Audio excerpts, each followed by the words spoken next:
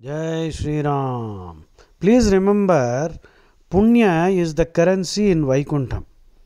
See, just as you convert your currency into that of the country you visit, so also you have to carry this currency.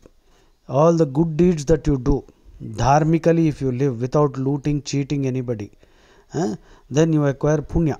Do good works, help people, do all sattvic activities, uplift people, teach Bhagavad Gita, distribute Bhagavad Gita, and teach them also. Teaching, 1868, Krishna says, Abhidasyati.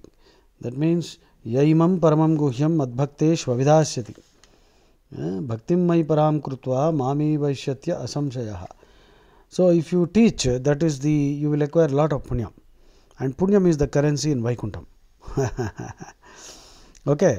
So, once you accumulate punyam, and this has to be done bit by bit, you can convert all your material assets into punyam by gradually undertaking dharmic activities, mainly teaching of Bhagavad Gita, Loka Sangraham, or you can also acquire punyam by studying it or listening to it.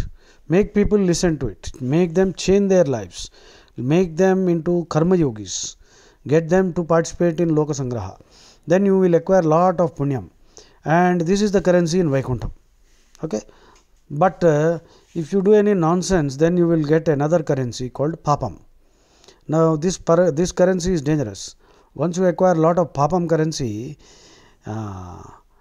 it will start working even in this life, and all kinds of misery, diseases, nonsense, everything will start happening. And later, even if you want to get rid of this currency, you can't. You will be sent to different types of hells as described in Garuda Purana.